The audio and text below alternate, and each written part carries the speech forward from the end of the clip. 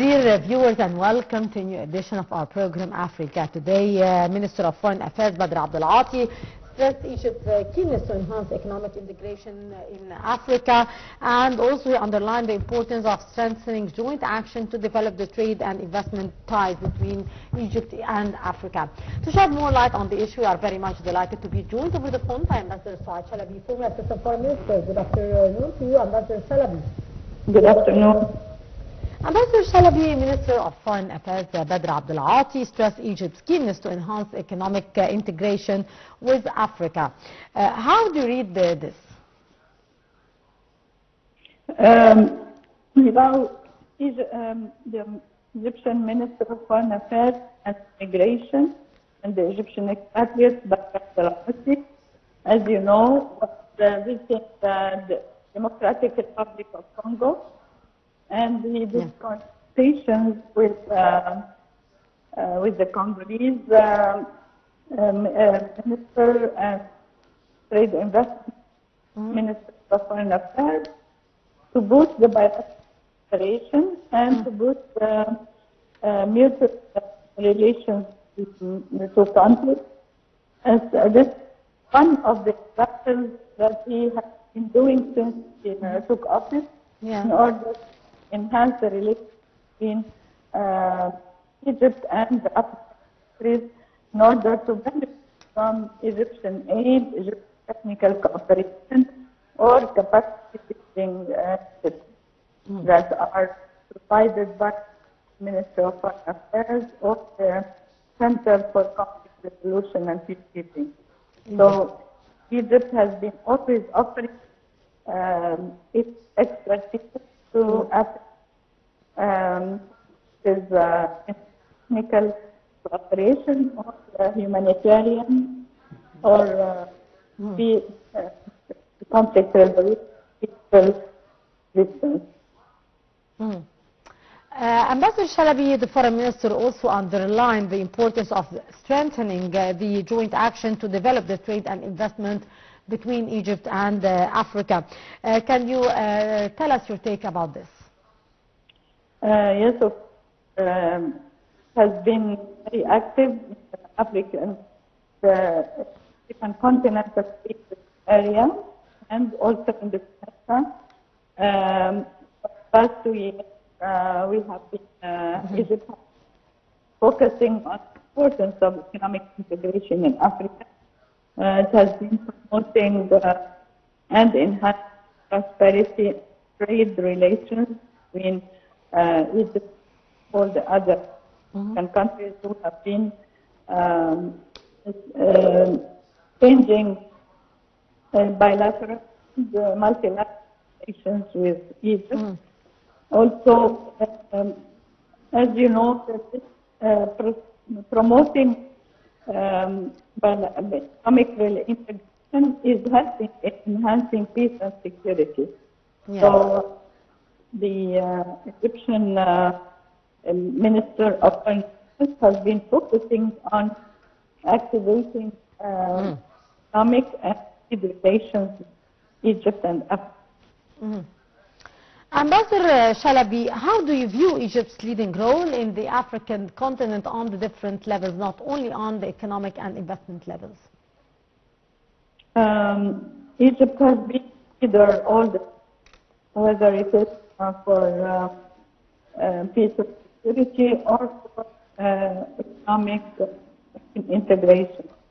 So there's been a lot of progress for farms with 6 African countries. There has been a lot of focus on food security and for climate issues, for sustainable peace in productivity and agricultural production. There has focus also on the region change for industrial production. There has been strengthening the institutional capacity to promote the adoption of more integrated and cross-sectorial practices that has been taken consideration in many African countries, Uganda, Congo, Togo, Zanzibar, Ethiopia, all these countries have direct and economic trade relations with Egypt. Yes.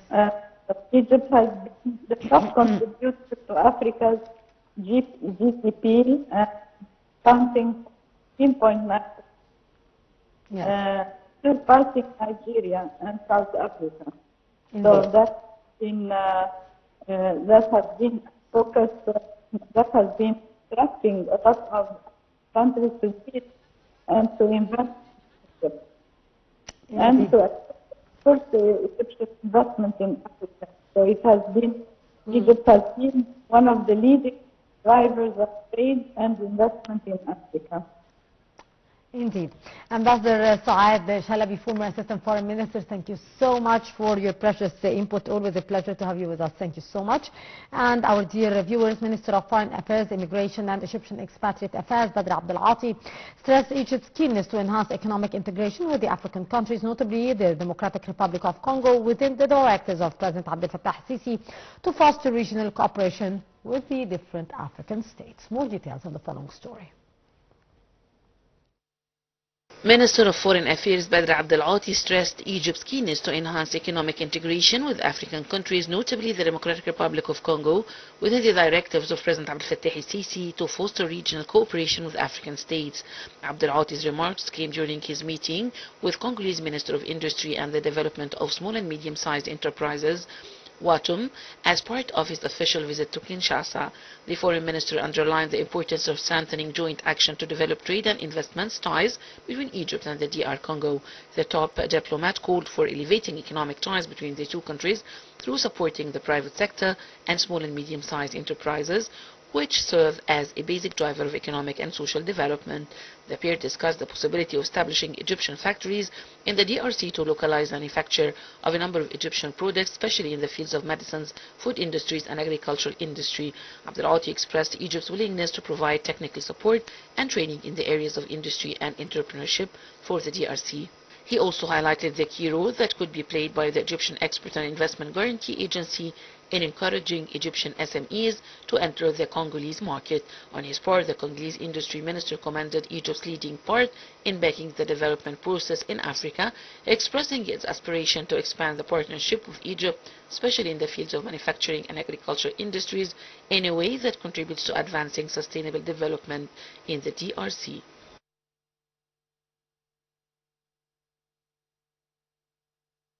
The Moscow City Governor, Department of Foreign Economic and International Relations, has scheduled a series of business and humanitarian events as part of its visit to Cairo and Alexandria from the 23rd till the 26th of November to reinforce the Russian-Egyptian bilateral relations. The Moscow City Government Department of Foreign Economic and International Relations has scheduled a series of business and humanitarian events as part of its visit to Cairo and Alexandria from the 23rd to 26th of November to reinforce Russian-Egyptian bilateral ties. The business agenda program will combine commercial, cultural and humanitarian activities to develop bilateral cooperation and review the recent achievements of the Russian capital, Moscow. Sergei Cherymon, Minister of the Head of the Department of Foreign Economic and International Relations of Moscow City, said that the visit comes within the framework of strengthening friendly relations with Moscow's partners in the Middle East and North Africa, especially strengthening Russian-Egyptian ties in the current geopolitical context and strengthening the political of trade and economic cooperation between the two countries.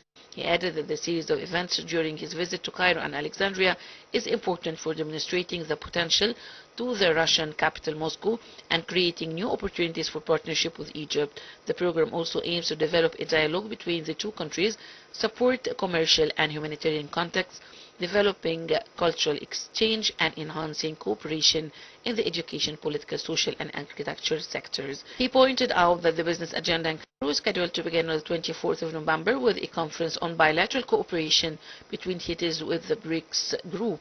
The conference will bring together representatives of government authorities, the business sector, and experts in Egypt and Moscow.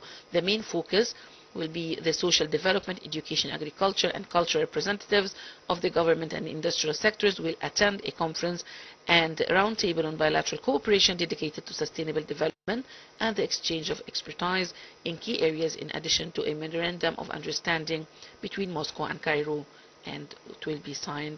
Within the cultural program, there will be a charity show of Santa Claus, a photo exhibition of state corporation projects and Russia's nuclear cities, and presentation of Moscow's Father Frost state to the residents of Al-Dab'a.